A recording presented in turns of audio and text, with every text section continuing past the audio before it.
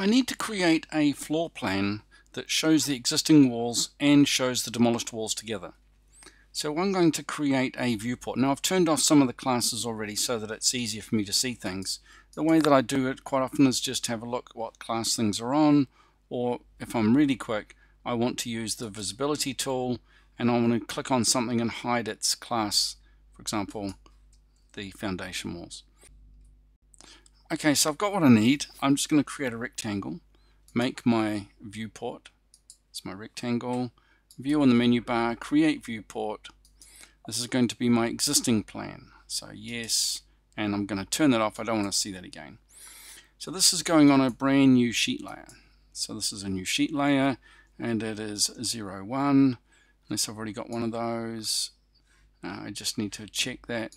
So I'm just going to make it 02 just to make sure. This is my existing and demo plans. Existing and demolition plans, great. So this is going to be my existing. So we're going to use a label, it's going to use that label. The drawing number is that, and the title is going to be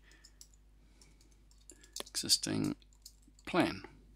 Cool. Now I've already set the layers and classes that I want, and I'm going to be in top view, click OK, and there's my existing plan there.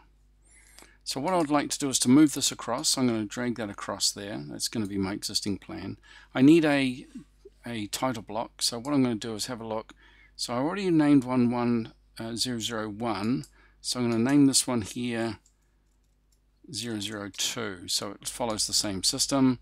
Let's have a look at this one. It's got a title block, so I'll copy that title block, go to the next layer down, and I'm just going to paste that, and it'll end up in the right place.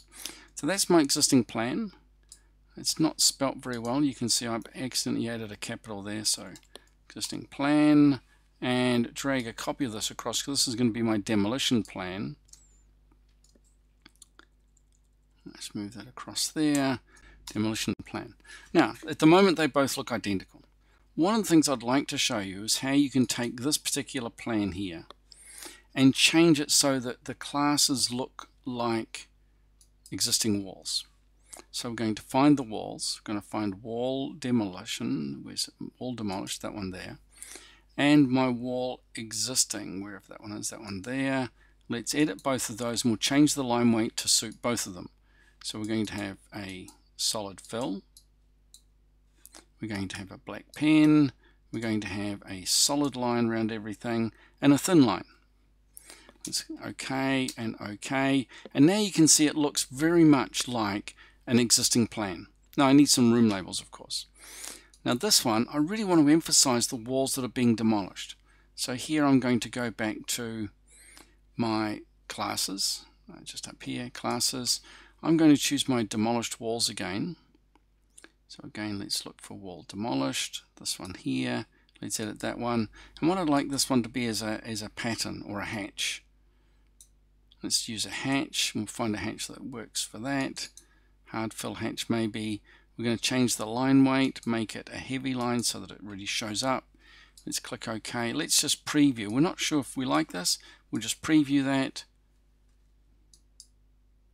And you can see there's my hatched walls, and these are the walls to be demolished. Now I've also got the ability to turn on my notes for demolished walls. So I've actually got some notes here. Notes demo. Let's turn those back on. We can see my notes. This plan here is just a little large, so what I'm going to do with this one, change this to 1 to 100, because I'm just going to push this out of the way, and that'll give me room to increase the crop of this one. Let's edit my crop object. I need to see these notes here. I hope you enjoyed that movie. Now that's really only a small part of what we could do with viewports and floor plans. There's so much more that I want to teach you. And if you'd like to learn more, visit my website www.artjohncad.com. You'll find a huge range of resources there so that you can learn to be more effective and have more fun with Vectorworks.